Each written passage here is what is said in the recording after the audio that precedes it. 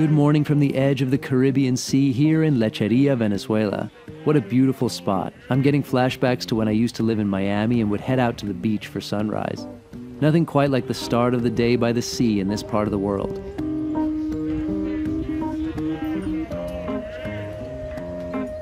But we've got more 737s to go fly for part 3 of this Venezuela series. We'll be spending a little more time with the 200 that's in maintenance here, joining up with some pilots in training as they do some practicing, and then hitching another cockpit ride on the 737-400 back to Caracas. Plenty of action in store for you, in other words, so let's head back to Barcelona Airport and Avior's HQ. Back in the Avior hangar here in Barcelona to spend a little bit more time with this 737-200, and today they are working on a lot of different things. You can see there's tons of people here. The aircraft looks amazing. If you look up close, you see all these brand new parts they put in. They've basically renovated this thing. It's a brand new aircraft, even if it's 40 plus years old. And with this beautiful new livery as well. It's so nice to see that they're putting in so much effort, so much time, so much money into this beautiful old bird, giving it a new lease of life. And you know, it means it's going to be flying for quite a while still. It's a vote of confidence in this 200, and so it's not too late to catch this thing. They said they're going to roll it out pretty soon. It's almost done. This is the culmination of nearly a year's worth of work, a heavy check, various other processes to bring it into a state where it can fly for many more years potentially successfully, overhauling just about everything, new parts all over the place. And right now the work that we're seeing back here, which is interesting, is that they're about to turn on this APU for the first time. That's been newly installed, overhauled, and they're putting the finishing touches on that before they turn it on and see how it goes. So they say it's going to be back in service in February. These things can slip, especially with an older aircraft like this, and not to mention in a place like Venezuela where transactions, acquisition of spare parts can be a little bit more complicated than in other places. But exciting times. This thing is coming back to the air soon. I feel like I need to come back and catch it, having seen it in this part of the process. They also did mention that it will probably have a period of adjustment where things may come up as it's in service that need to be addressed, minor things generally. So it'll be a while before it's sort of just back to normal, flying a regular schedule, I guess. But they're getting ready to finish this thing up, and then they're going to bring in a 400 to do some work on it next. Lots of aircraft here waiting to fly again. Not all have certain futures, but they're doing their best to activate what they can. And they have some aircraft in Colombia as well, in Cali, that were operating for an airline that Avior started in Colombia, which is now defunct. They're planning to bring some of those back too. So we might see a much bigger and more active Avior in the near future.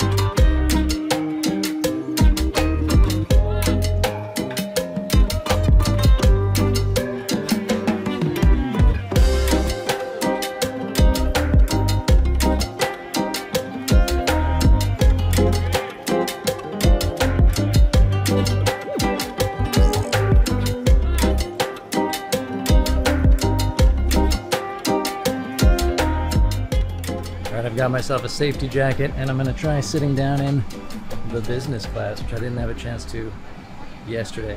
I'm not sure if these seats are ready to be sat in actually, but they look okay, except for one which is missing the seat cushion for now. They're working on everything in here just as they are outside, putting all kinds of finishing touches, putting down the flooring. And I actually love this. I love this carpeting actually. It's really kind of subtle, but nice colors when you look up close. It comes up nice on the camera. Anyway, here is the business class, which just takes me back in the best possible way. This reminds me of flying first class in the US in the 90s. And look, that's a great thing, I think. It's just big, comfy seats, no crazy electronics, no entertainment, no power, but just comfy, old school nostalgia. I think anyone who grew up in the 80s, 90s, even 2000s will love sitting down in these seats. If only this were in regular service and I could open these windows, we'd have that amazing, bizarre nowadays to look at, because we're so used to these bigger engines, view back onto the wing. And the only problem with the 200 is it's a tough choice whether to sit in the front and look back at that amazingly old school looking wing and engine, or to sit in the back and catch those crazy thrust reversers, crazy by our standards now anyway, but they work well. So you got to plan a couple of flights in order to do both, I think, but I'm a big fan of this business cabin for sure.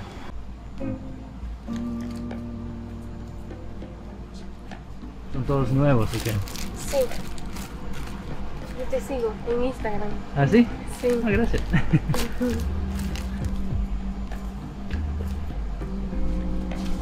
estoy. Wow. Aquí. Es para saber Estoy dónde... viendo el manual, sin saber dónde va cada una. El manual te dice dónde va colocada cada una y cómo tiene que ser. Wow. Sí. ¿Y cuántos hay en total? De estas Sí. son muchas. Son cientos. Sí. Se pegan según lo que dice el manual. They're doing all kinds of work to this aircraft, and that even includes all new stickers for everything. This is quite a complicated exercise all on its own. I don't know about you, but this is my first time seeing an APU fully removed from an aircraft tail. How cool. And of course, they haven't forgotten about polishing the engine inlets. Again, it's just so nice to see a 200 get this kind of a freshening up.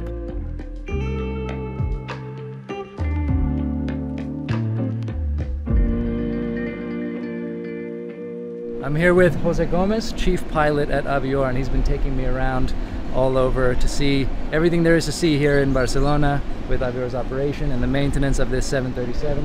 ¿Cuántos aviones van a tener volando? ¿Cuál es el plan para el 200 y los otros, el 400? ¿Me puedes contar un poco de eso? Por ahora los planes que tenemos, como ya han visto, tenemos acá un 200 que está en mantenimiento ahorita, están terminando la pintura, parte de los motores, para luego salir a volar a principios de febrero de este mes que viene. Lamentablemente, bueno, no va a dar chance ahorita que lo vayas a volar, Sí.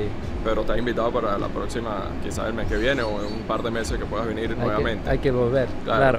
Y bueno, los planes ahorita principalmente sería este avión que empiece a volar, y luego tenemos el que viste afuera en el hangar, fuera del hangar, el Yankee Victor 3012, que está esperando solo por motores para empezar a volar nuevamente. A final de este mes o principios del otro, estamos viajando a Cali para traer uno de los aviones, otro 737-400 que teníamos allá, para traerlo y también incorporarlo a nuestra flota. Y esos son los planes que te podría comentar a corto plazo ya que tenemos como tal. Yo podría decir o arriesgarme a decir que ya para este año, finalizando este año, pudiéramos tener unos 4 o 5 aviones ya en línea de vuelo nuevamente. Creciendo, intentando crecer nuevamente y convertirnos otra vez en lo que éramos la aerolínea prácticamente principal de Venezuela antes de la pandemia, que nos golpeó con mucha fuerza. Y bueno, pero estamos trabajando ya en todos esos planes para recuperar el puesto que teníamos acá en Venezuela. Ok, qué bien, muchas gracias. Eso es lo que le estoy peleando leyendo las cláusulas, te habla de la cláusula 1, 2, 3 y 4. Here we have 2 current pilots who are in the process of becoming captains. These pilots are helping to train 2 incoming pilots who are going to be receiving their type rating to fly the 737-400 for Avior. And they're doing that today by running through some of the pre-flight procedures and more on a grounded 400 out here on the ramp.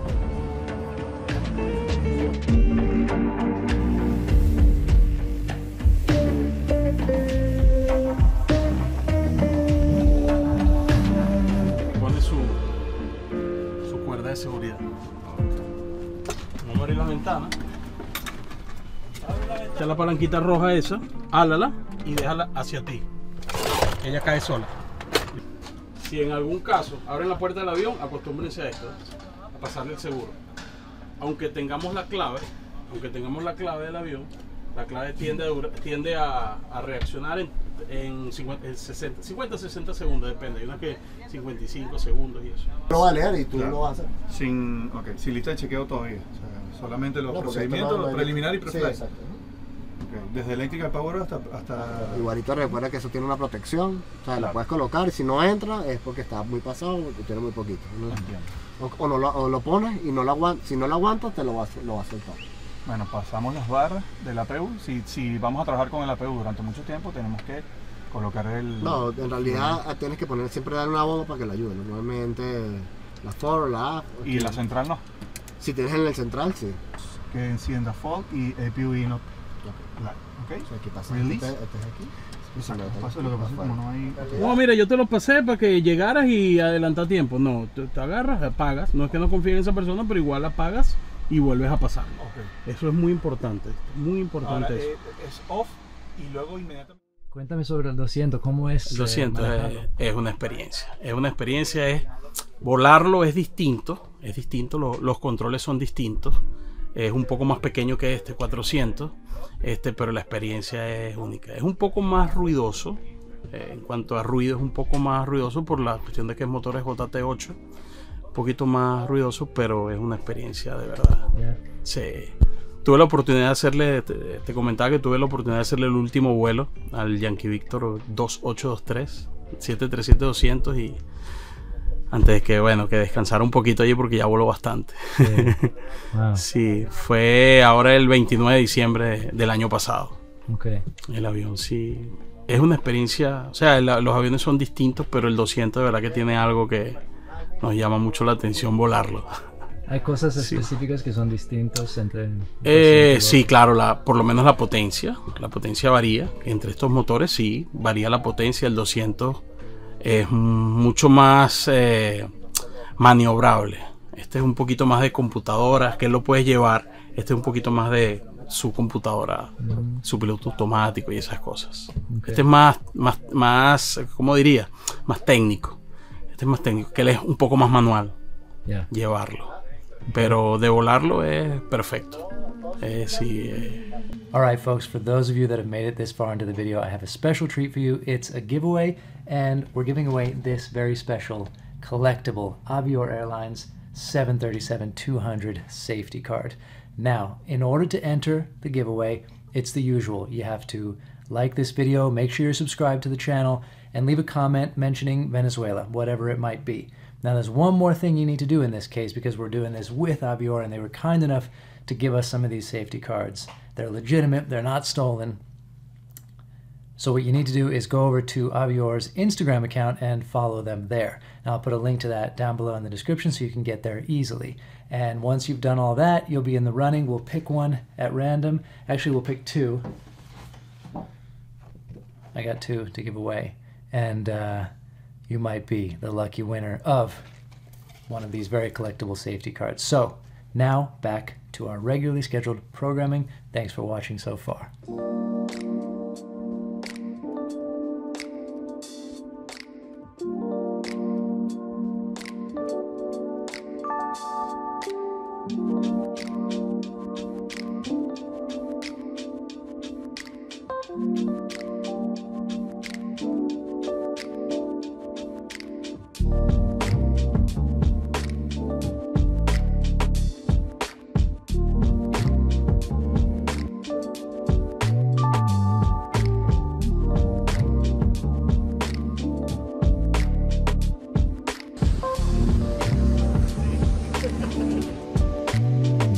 Time to head back to Caracas, this time with a new flight crew but the same aircraft as we came in on.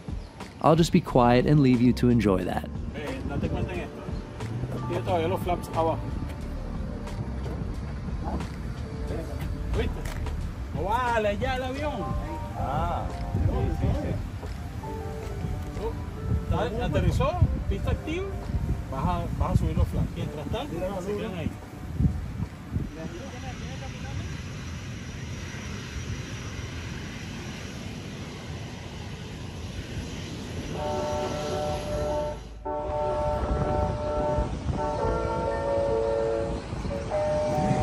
there's the plane. Time to go get on board and head back to Caracas.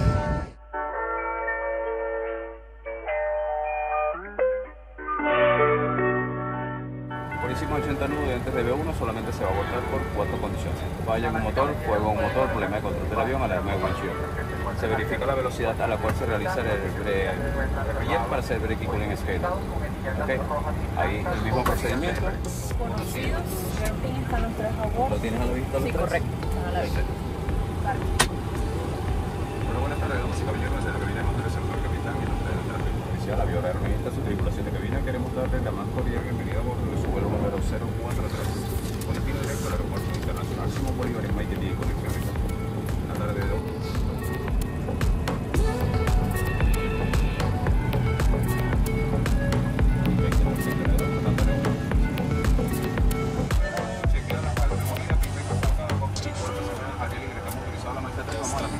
Error, otra dirección notifique el error.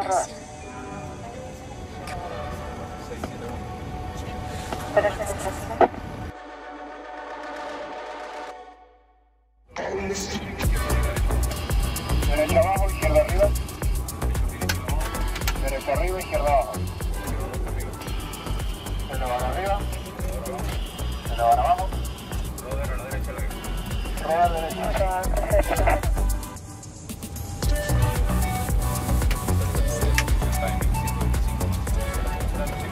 Verifica que no haya flujo hidráulico por allá abajo, que la superficie esté alineada, ya los generadores eléctricos entraron, que puede retirar señal por izquierda. Gracias, que tengan buena tarde.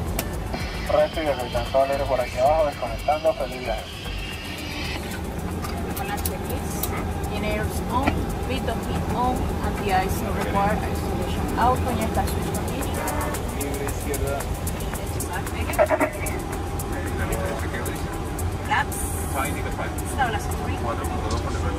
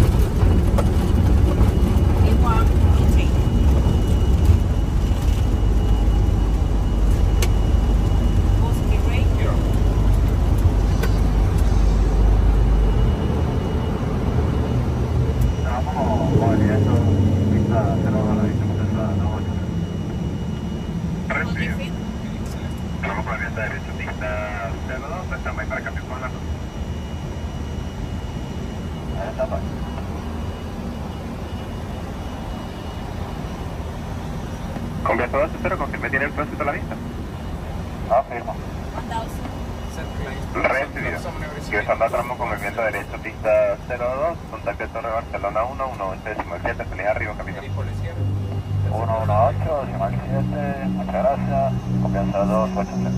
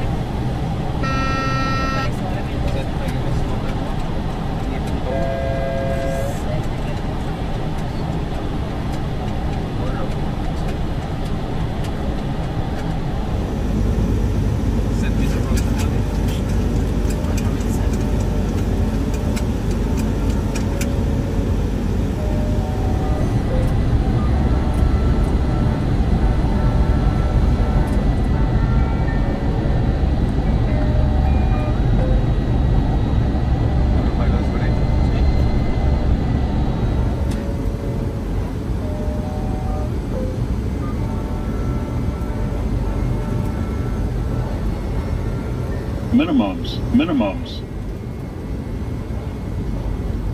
100, 50, 40, 30, 20, 10.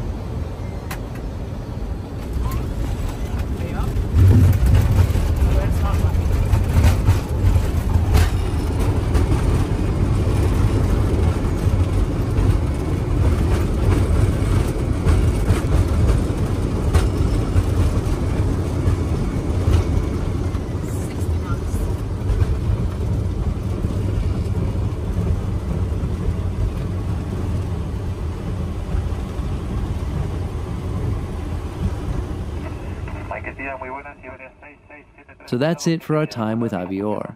I hope you enjoyed getting this inside look at an airline we don't usually see much about. From what I can see, it's a very good operation they're running in spite of the challenges here. So the big question now is, will I finally catch a 737-200 that takes to the skies? Make sure to subscribe and like this video so the algorithm sends you next week's release so you can find out what happens next.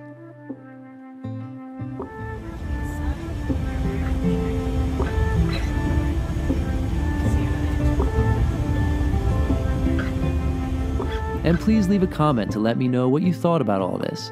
Does it make you want to visit Venezuela to do some flying? And if you live in Venezuela, what do you think about flying within the country? As always, thank you so much for watching and coming along on this adventure. In Caracas, for Flight Radar 24, I'm Gabriel Lee.